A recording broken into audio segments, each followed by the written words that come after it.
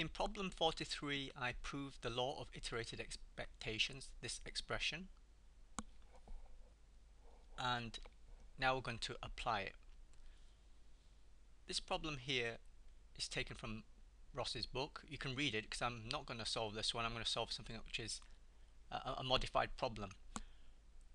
So say a cat faces 3 doors. It's not a very interesting story. The game ends if cat picks this door 1, and if the cat does not pick door 1, either 2 or 3, then the cat has to try again. So it goes through the doors, wanders around some point, comes back. The thing about this game though is that the selections of the doors are independent of the previous choices. So if the cat went and picked either door 3 and went around and came back facing 3 doors again, it would kind of forget what had happened previously. Probability of picking door 1 is P, not picking door 1 is 1 minus P, where P is the probability of picking door 1. We want to find the mean number of attempts to pick door 1, i.e. what's the kind of mean number of goes before the game ends. So let X denote the number of attempts to pick door 1, then we want to find the expectation of X. Okay, two methods then. Method 1, without using the law of iterated expectations, let's do it directly. So X being the number of goes is a discrete random variable, so the formula for the expectations is this. And just let's write out the probability mass function for X to try to understand if there's a pattern. So if the game ends on the first go, so if it picks door 1 straight away, that's probability of P. How about if it picks on the second go? Well, that means on the first go it doesn't pick door 1 and picks it on the second one. And so it's this expression, doesn't pick door 1 on the first go and then picks door 1.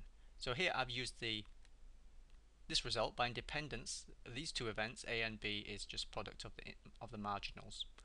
And it's going to be the same story as for door 3, so that means on the first 2 goes does not pick door 1 and picks it on the third go, so this does not pick door 1 power 2 and then picks door 1. And you can see the pattern. So like for the kth go, k minus 1 like fails to pick door 1 and then succeeds. Alright, so this X actually is what we call follows a geometric distribution. That's something like a number of trials until a first success, if you've studied this thing. Anyway, we don't have to know this for this problem, but you just see the pattern. So let's plug in the numbers. Look, so having the table now, that mean number is that times that plus this times that, i.e. the sum of the outcomes times the associated probability. And you can see it's infinite because it can go on indefinitely. Hopefully the cat will still be alive until it finally picks the door. And look at the expression here, it's got a common factor of P. So we can take that as a common factor and then add this thing up. Now this here is going to be this. How do I know that? Okay, let's shift over here. We use the following result. So let's say it's an infinite geometric progression. So let's say this number here, absolute value is less than 1, then 1 plus a squared plus da infinity is equal to this, which is a result we learned from school. Now differentiate both sides of this thing with respect to a, and you can see the result from straight away. So this here is done by the chain rule. Okay, this one 1, this one 2a, and so on. So if you didn't know that, that's another nice little expression just from the basic result that we learned from school about the sum of a geometric progression, of an infinite geometric progression.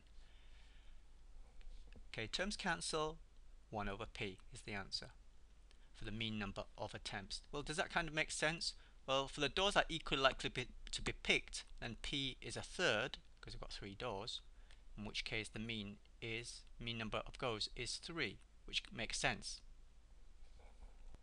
Now let's do the thing, repeat the thing, but using the law of iterated expectations.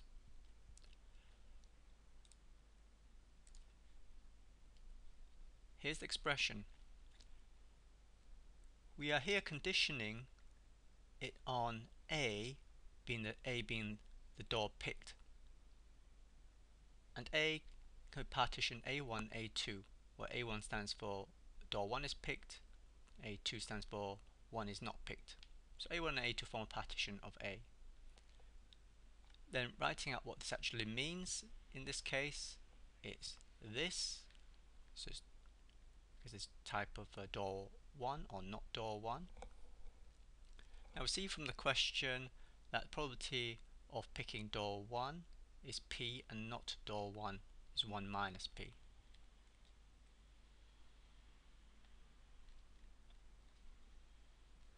So we can put in those for these two probabilities. What remains is to look at the conditional expectations. Remember this form as conditional expectations. However, for the problems, we can use the structure of the problems often to write this thing down pretty much straight away without doing any extra summations or integrations. Now, what does it mean to say the mean number of goes to pick door 1 given that 1 is picked? Well, that means it picks door 1 and that's 1 go and the game ends. This one here, if door 1 is not selected, then you've taken 1 go and then you return to the start of the game. So here, pick door 1 ends. We do not pick door 1. You've used up another go and you're faced with the same situation, and given that you've forgotten what's happened before, it's like it's never happened, so you're asking yourself again the same question. The game has reset.